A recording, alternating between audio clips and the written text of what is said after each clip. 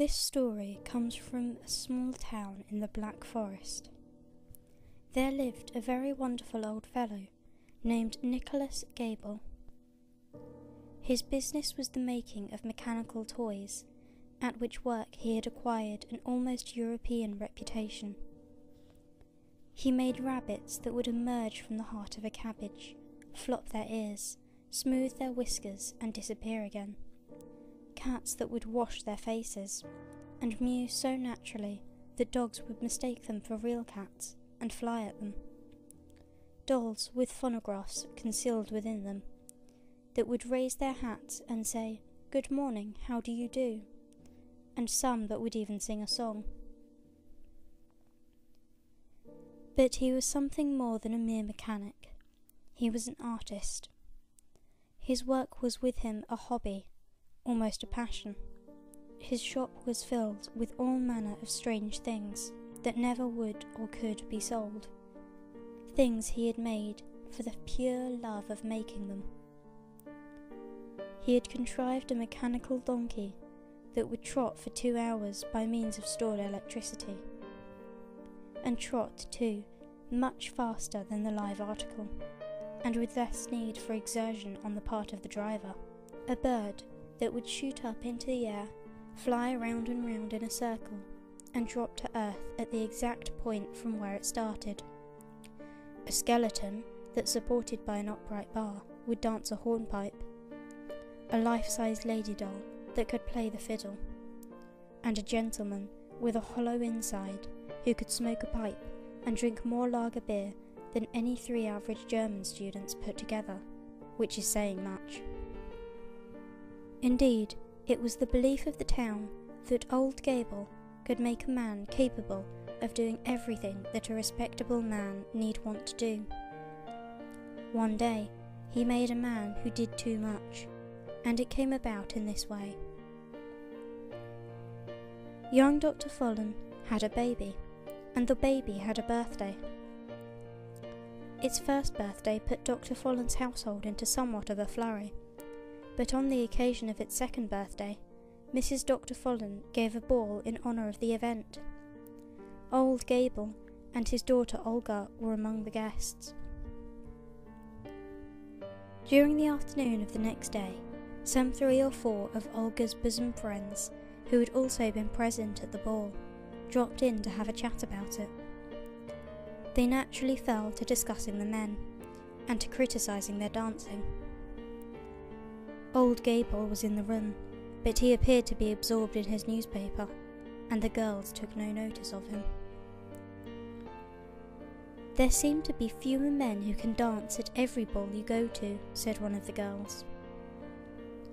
"Yes, and don't the ones who can give themselves airs," said another.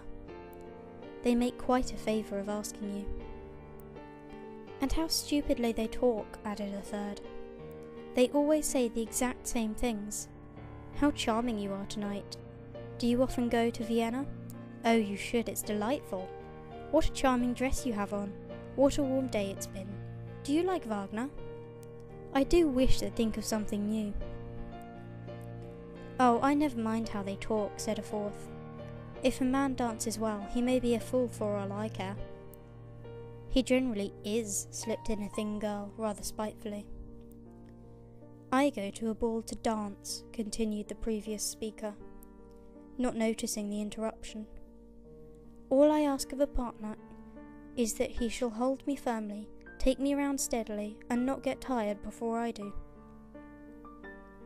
"A clockwork figure would be the thing for you," said the girl who had interrupted. "Bravo!" cried one of the others, clapping her hands. "What a capital idea!"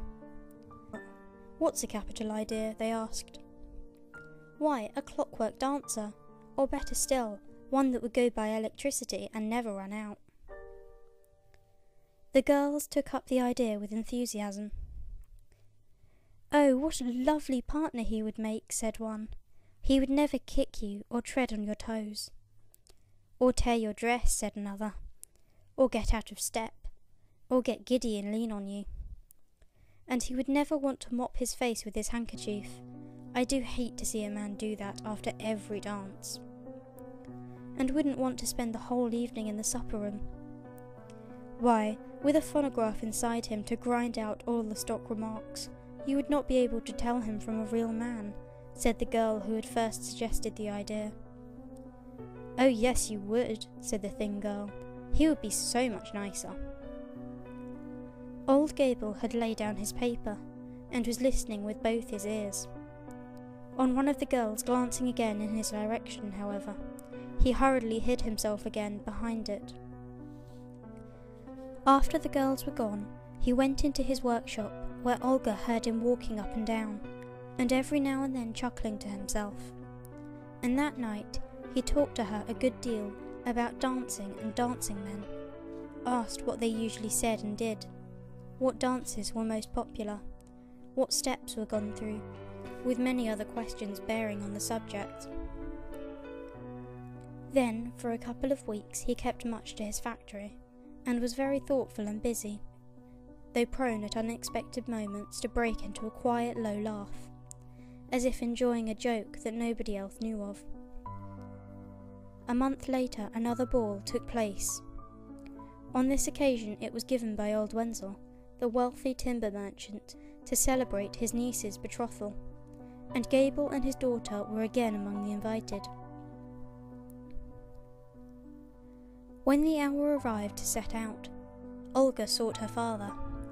Not finding him in the house, she tapped at the door of his workshop. He appeared in his shirt-sleeves, looking hot but radiant. "Don't wait for me," he said. "You go on. I'll follow you. I've got something to finish." As she turned to obey, he called after her, "Tell them I'm going to bring a young man with me. Such a nice young man, and an excellent dancer. All the girls will like him." Then he laughed and closed the door. Her father generally kept his doings secret from everybody, but she had a pretty shrewd suspicion of what he had been planning, and so, to a certain extent, was able to prepare the guests for what was coming. Anticipation ran high, and the arrival of the famous mechanist was eagerly awaited. At length the sound of wheels was heard outside, followed by a great commotion in the passage, and old Wenzel himself, his jolly face, red with excitement and suppressed laughter, burst into the room, and announced in stentorian tones, "Herr Gable and a friend." Herr Gable and his friend entered, greeted with shouts of laughter and applause, and advanced to the centre of the room. "Allow me, ladies and gentlemen," said Herr Gable, "to introduce you to my friend, Lieutenant Fritz. Fritz, my dear fellow, bow to the ladies and gentlemen." Gable placed his hand encouragingly on Fritz's shoulder, and the lieutenant bowed low, accompanying the action with a harsh clicking noise in his throat, unpleasantly suggestive of a death rattle. But that was only a detail. He walks a little stiffly. Old Gable took his arm and walked him forward a few steps. He certainly did walk stiffly. But then, walking is not his forte. He is essentially a dancing man. I have only been able to teach him the waltz as yet, but at that he is faultless. Come, which of you ladies may I introduce him to as a partner? He keeps perfect time. He never gets tired. He won't kick you or tread on your dress. He will hold you as firmly as you like, and go as quickly or as slowly as you please. He never gets giddy, and he is full of conversation. Come, speak up for yourself, my boy.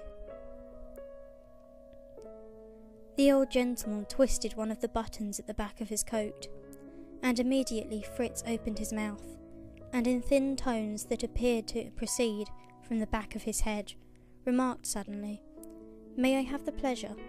and then shut his mouth again with a snap. That Lieutenant Fritz had made a strong impression on the company was undoubted, yet none of the girls seemed inclined to dance with him.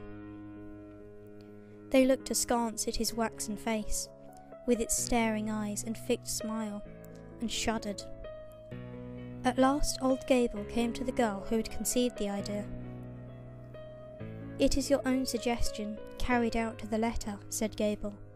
"An electric dancer. You owe it to the gentleman to give him a trial." She was a bright, saucy little girl, fond of a frolic. Her host added his entreaties, and she consented. Herr Gable fixed the figure to her. Its right arm was screwed round her waist and held her firmly. Its delicately joined left hand was made to fasten itself upon her right. The old toy-maker showed her how to regulate its speed and how to stop it and release her. "It will take you round in a complete circle," he explained. "Be careful that no one knocks against you and alters its course." The music struck up. Old Gable put the current in motion, and Annette and her strange partner began to dance. For a while everyone stood watching them. The figure performed its purpose admirably. Keeping perfect time and step, and holding its little partner tightly clasped in an unyielding embrace, it revolved steadily, pouring forth at the same time a constant flow of squeaky conversation, broken by brief intervals of grinding silence. "How charming you are looking tonight," it remarked in its thin, faraway voice. "What a lovely day it has been. Do you like dancing? How well our steps agree. You will give me another, won't you? Oh, don't be so cruel. What a charming gown you have on. Isn't waltzing delightful? I could go on dancing forever. With you. Have you had supper?" As she grew more familiar with the uncanny creature, the girl's nervousness wore off, and she entered into the fun of the thing. "Oh, he's just lovely," she cried, laughing. "I could go on dancing with him all my life." Couple after couple now joined them, and soon all the dancers of the room were whirling round behind them. Nicholas Gable stood looking on, beaming with childish delight at his success. Old Wenzel approached him and whispered something in his ear. Gable laughed and nodded, and the two worked their way quietly towards the door. "This is the young people's house tonight," said Wenzel, so soon as they were outside. "You and I will have a quiet pipe and a glass of hock over in the counting house." Meanwhile the dancing grew more fast and furious. Little Annette loosened the screw regulating her partner's rate of progress, and the figure flew round with her, swifter and swifter. Couple after couple dropped out exhausted. Couple after couple dropped out exhausted, but they only went the faster, till at length they remained dancing alone. Madder and madder became the waltz. The music lagged behind. The musicians, unable to keep pace, ceased and sat staring. The younger guests applauded, but the older faces began to grow anxious.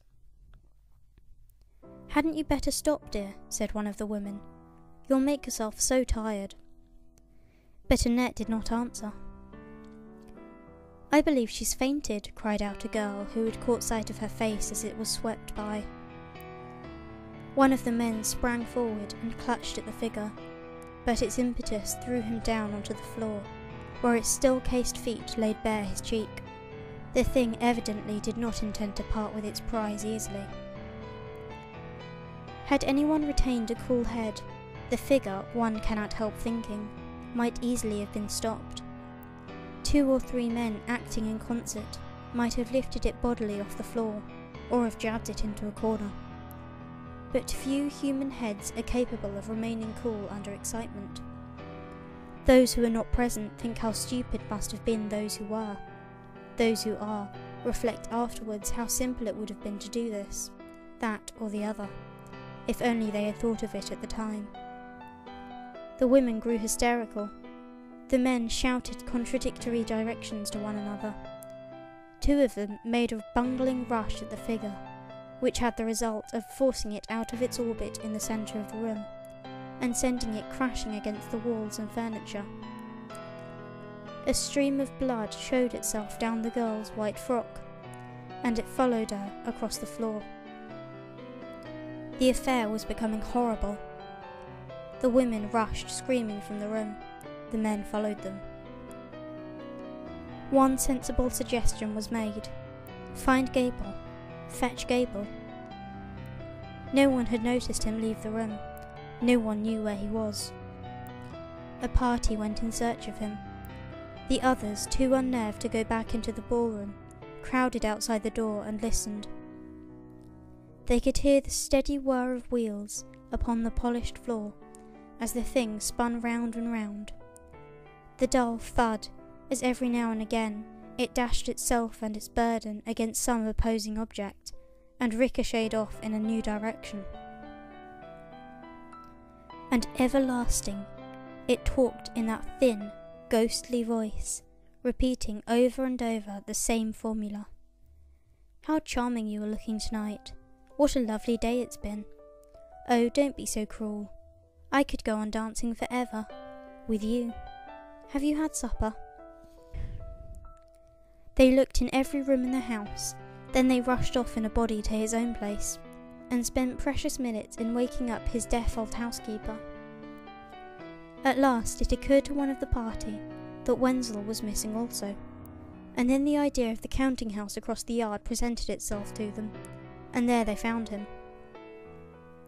He rose up very pale and followed them, and he and old Wenzel forced their way through the crowd of guests, gathered outside, and entered the room, and locked the door behind them.